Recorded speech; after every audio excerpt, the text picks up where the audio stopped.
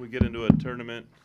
The last couple of years, we finished with the team that we play to start the tournament off. So, good game overall. Obviously, the big two guys, sitting to my left, the two arms that threw for us was huge. Caban did a great job getting us 15 outs, doing a really good job, and then Braden coming in and getting the last 12. We weren't going to use Ben Abelt. I think he threw 55 or 60 pitches on Saturday, and those two guys did a phenomenal job. And then obviously Brody kind of giving us a little bit more distance with the home run in the top of the ninth was key too. So really good baseball game, and I'll open it up to you guys and questions for our guys. Wait for the microphone, Lawrence. Lawrence Dow for Star Telegram. How did you feel about your offense in this game? You guys scored in, I think, 4 consecutive innings, but you also had the bases loaded. Mm-hmm. Yeah, I'm looking at the numbers. We probably left probably 15 guys on base. We only left 7. It felt like 15. Yeah, I think, you got to give credit to West Virginia. They did a good job pitching out of some different innings and limiting, our innings and not letting us get crooked numbers, which made the game, closer than what I thought it probably was.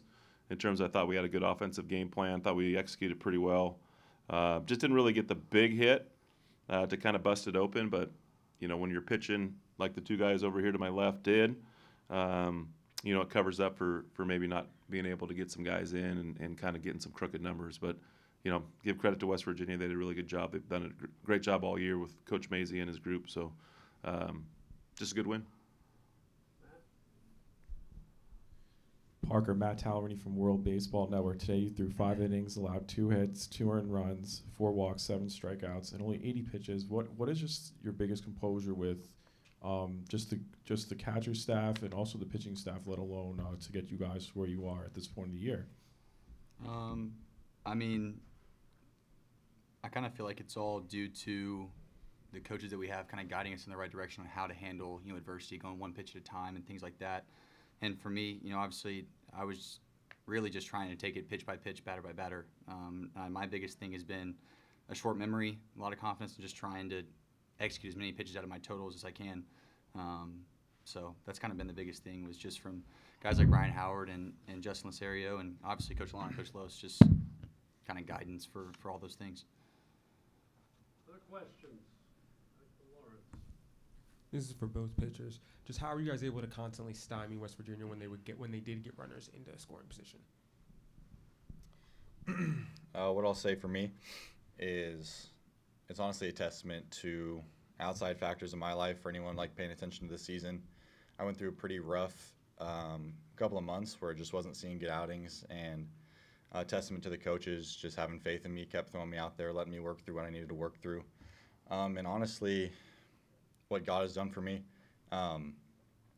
in the moment it's tough when you have a rough patch. I didn't have a good outing for 2 months, and I couldn't really see in the moment why it was happening, what was happening, but God really just showed me why his thoughts are higher than my thoughts and why his ways are higher than my ways, and he provided me through that 2-month period with the tools I needed to go out there and do what I did for the team today.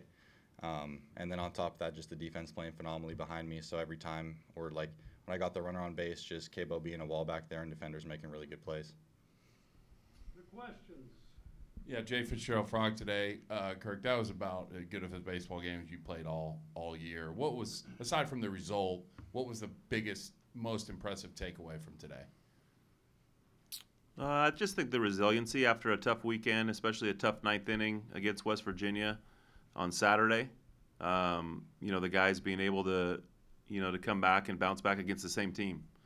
And I think the difference today, we ran into a ball. I know they ran into a ball. That was the difference in the weekend when we played them, at Lupton was, I think the majority of their runs were on one swing of the bat, the home run.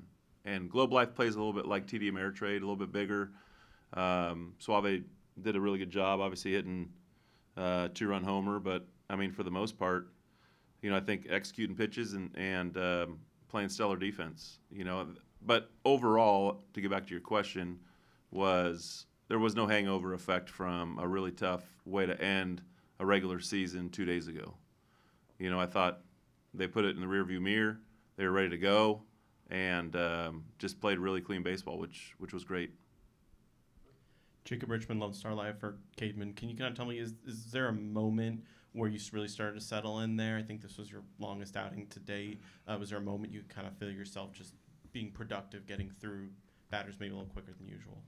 I mean, one thing that we talk about a lot is the mental game, and kind of it's all in the preparation. And so for me, I try to do a good job of all day yesterday, getting good sleep, and then obviously today, getting a good breakfast and just mentally preparing for all of that. And like I said earlier, I think that for me a big thing is just confidence. And I wouldn't say there's one specific moment where I settled in, but again, just taking it pitch by pitch, I kind of just felt in rhythm, throughout the majority of it. Brody, 2 for 4 day today. Starting off with the triple in the 3rd inning that got you guys going offensively, and capping off in the 9th inning with the solo home run. What is just for having your offense just build a pack like with the chemistry you guys have throughout the season? Could you ask that question again? How did you feel about your performance today at the plate and just the chemistry you have with all the guys and teammates with your performance this year? I mean, today's just today. I've been kind of struggling, kind of just trying to find my swing again coming back. So it was just nice to have some success. But tomorrow's a new day. It's baseball, so I'm going to go out there, try to just hit the ball again. It's in the box swing. But other than that, I think the team chemistry on offense is kind of just growing. Hits as you get hits, it just carries on to the next guy. So just pass the baton, kind of. Zion Trammell, TCU Fan Nation. This is for Brody, just specifically with the solo home run in the 9th. Could you talk about your approach a little bit at the plate, what you were looking for in that at-bat? I was just looking for something over the plate to hit. I was just in my head, get on top of a fastball, and so I got a fastball and tried to stay on top of it and got a good swing on it. That was about it. Other questions? All good? All right, guys, thank you. Thank you. Thanks for your coverage. Thank you. Thank y'all.